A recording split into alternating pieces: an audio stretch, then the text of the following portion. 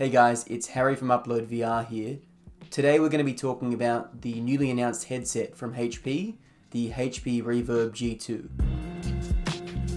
So this new PC VR headset from HP is actually a follow-up to the original Reverb headset. However, there's been some significant changes and improvements. It is a new Windows mixed reality headset. However, this one is being made in partnership with Microsoft and Valve, because the headset actually uses some Valve technology in things like the speakers and the lenses. So HP are planning to release the headset in the fall, but they will be opening pre-orders early, with the headset retailing for $600 US.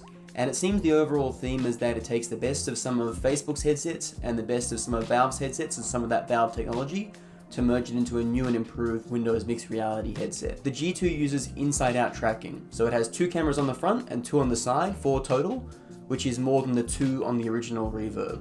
It also features redesigned Windows Mixed Reality controllers that more resemble Oculus Touch controllers. They've got rid of the touchpad that was originally on there, and now it has analog sticks and a button layout that makes it very similar to the touch controllers you might find on a Quest or a Rift S. There are plans to sell the controllers separately to the headset, and they're backwards compatible with other Windows Mixed Reality headsets. However, you can't use old Windows Mixed Reality controllers with the new G2 headset. So the G2 headset will only be sold as a bundle with the controllers included. To go back and touch upon that Valve technology that I mentioned earlier. So the speakers that are hanging off ear on the new Reverb headset are actually the exact same speakers found in the Valve Index. The other part of the technology that's being partnered up with Valve here is actually found in the lenses. Unlike the speakers, the lenses that you'll find in the G2 aren't the exact same lenses that you'll find in the Valve Index. However, in a press briefing, HP did mention that the lenses are designed by Valve and they use Valve technology. If we compare 3 of these headsets,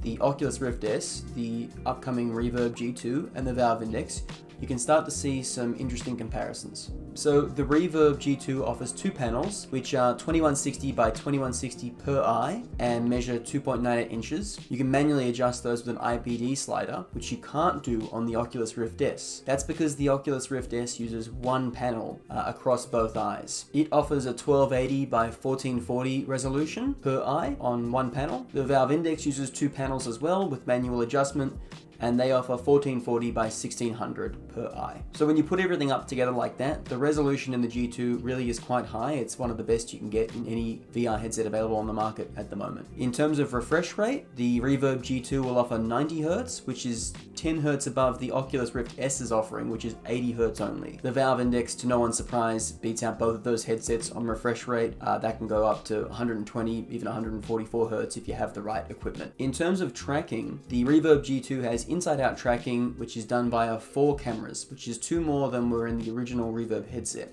So you have 2 on the front and 2 on the sides. Now, that's not quite as many as the Oculus Rift S, which has 5 cameras. However, 4 cameras still is a marked improvement over the original 2 that you had in most Windows Mixed Reality headsets and the original Reverb. Of course, the Valve Index uses an outside-in tracking system with lighthouse sensors that you mount externally from the headset. As I mentioned earlier, the Reverb G2 will have those Valve Index speakers, the exact same excellent speakers from the Index, and the Rift S for audio has the piped audio that goes down the straps. In terms of controllers, the Reverb G2 controllers are similar to Oculus Touch controllers. They're laid out in a similar way and they're designed with similar button layouts.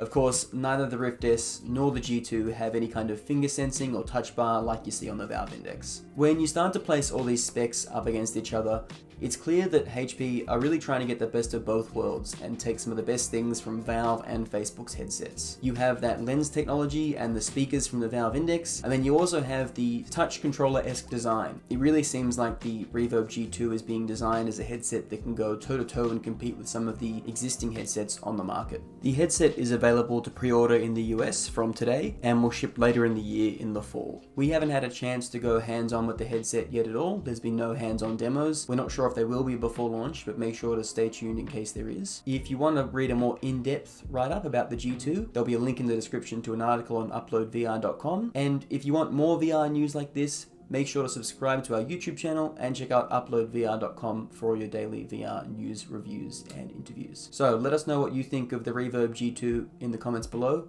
and we'll catch you in the next one. Thanks, guys.